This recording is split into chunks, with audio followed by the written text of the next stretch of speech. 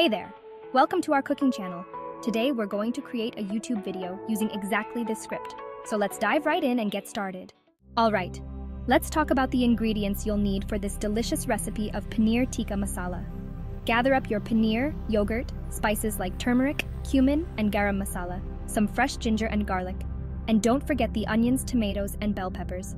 Oh, and a bit of oil and some fresh cilantro for garnish. Now let's move on to marinating the paneer. Make the background music hungry, inspiring, working, peace. Mix the yogurt with all those wonderful spices, ginger, and garlic.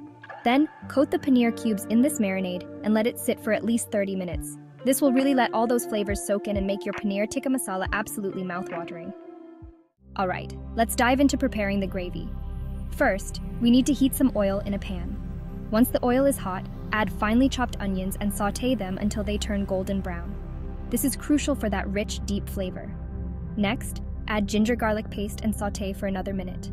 Now, it's time to add the pureed tomatoes. Cook this mixture until the oil starts to separate from the masala.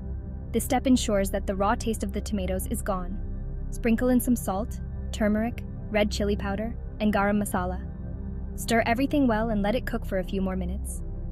Finally, add some fresh cream to give the gravy a luscious, creamy texture. And there you have it.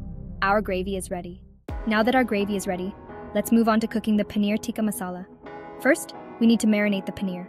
In a bowl, mix together yogurt, turmeric, red chili powder, garam masala, and a pinch of salt. Add the paneer cubes and coat them well with the marinade. Let them sit for at least 30 minutes to absorb all the flavors. Next, heat some oil in a pan and add the marinated paneer cubes. Cook them until they are golden and slightly charred on all sides.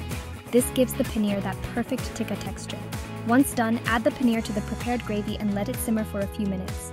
This allows the paneer to soak up the flavors of the gravy. And there you have it, delicious paneer tikka masala ready to be served. Now, let's talk about serving suggestions. Paneer tikka masala pairs beautifully with a variety of Indian breads like naan, roti, or paratha. You can also serve it with steamed basmati rice or jeera rice for a complete meal. Garnish with fresh coriander leaves and a squeeze of lemon for that extra zing. And don't forget to have some sliced onions and cucumber on the side for that refreshing crunch. Enjoy your meal.